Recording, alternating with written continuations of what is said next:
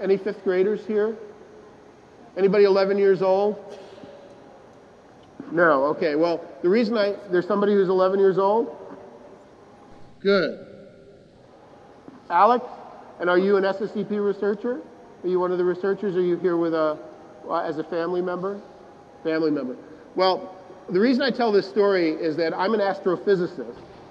And I think that what's really cool from a personal vantage point in this place is that I had the honor of working here for 8 years. And I know that everyone in this audience, likely everyone in this audience, will know what I'm about to say, but if you don't understand it, you ask mom and dad, but I think you'll understand this.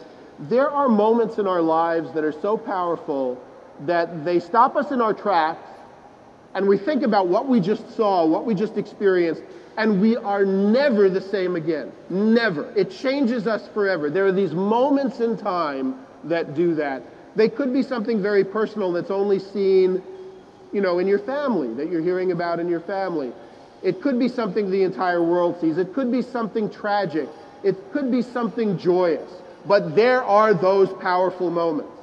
And I was 11 years old in July of 1969 when I saw something and it stopped me in my tracks and I knew I wanted to be a space explorer. What happened on July 20th, 1969? Moon landing. In July of 1969, 3 astronauts, Neil Armstrong, Buzz Aldrin, and Michael Collins, went up a gantry, an elevator, to the top of a 362-foot-high rocket. A 362-foot-high rocket is like a 36-story high building. It was a Saturn V moon rocket, and they went into a capsule at the top called the command module. It was known as Columbia. And when the systems were checked out, they got a go-ahead for launch. They launched from Florida. They went into orbit around the Earth. When the systems checked out in orbit, engineers at Johnson Space Center gave a go-ahead for a translunar insertion burn, and they were en route to the moon. And we were all following it back at home on television. Is anybody as old as me that remembers this? And what was really the most amazing thing is I was in Uniondale, Long Island. That's where my parents lived. We were moving to the big city, New York City. And I could close my eyes and see myself sitting on these moving boxes in the living room, watching this little black and white television set.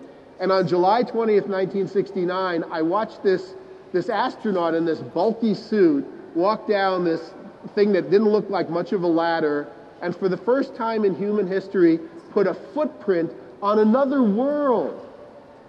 I lived through that. I could go out at 9 o'clock Eastern Time when I was watching this in Uniondale and look up at the moon 240,000 miles away and realize that there were 3 people up there. And I was never the same again. And what's really remarkable about that story for me is that I got to work here for 8 years, and every morning I would walk in from the street, going up to my office on the 3rd floor, past Columbia. This is it. When I first got excited about space, this vehicle was 240,000 miles away. This is the real thing. It's 3 inches under my fingertips. This took Neil Armstrong, Buzz Aldrin, and Michael Collins to the moon and brought them safely back. I may be biased, but I think that this is the most remarkable thing the human race has ever built. Ever.